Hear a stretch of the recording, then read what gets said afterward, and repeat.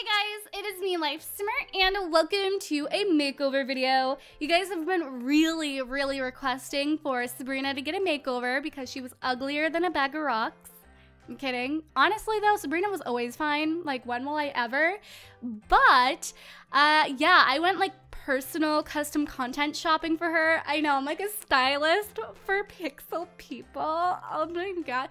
You know, the funny thing is, people from my high school like sometimes watch me and they'll like message me and be like, what are you doing? Yeah guys, I'm a pixel stylist. Please spread that around the school. So it is currently 3 a.m. on the dot, exactly 3 a.m. while I am filming this, which by the way, public service announcement, a little PSA.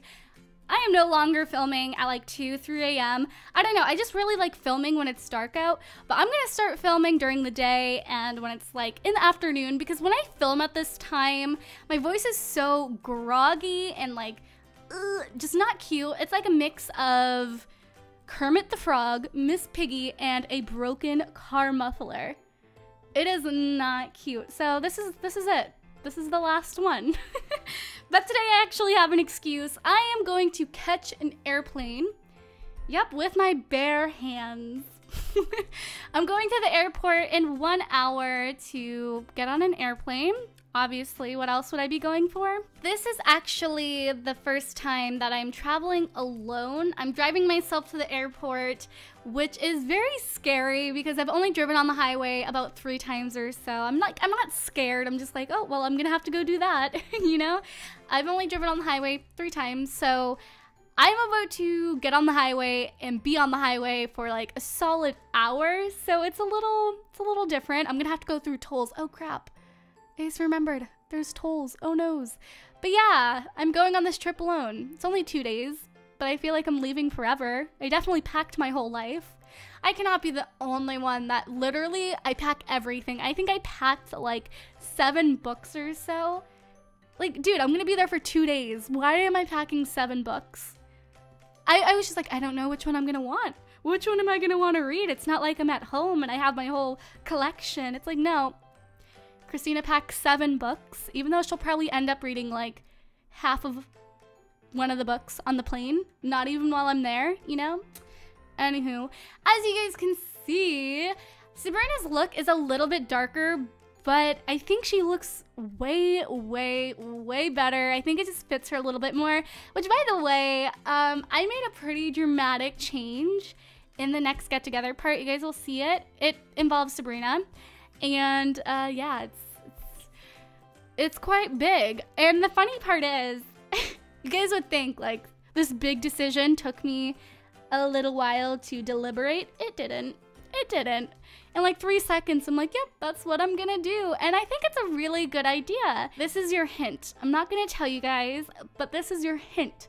It involves coffee and music. Definitely comment down below what you think it is. I will give you a shout out if you get it right, because you are a genius, my friend. A freaking mind reader at that. So yes, definitely think about it and comment down below.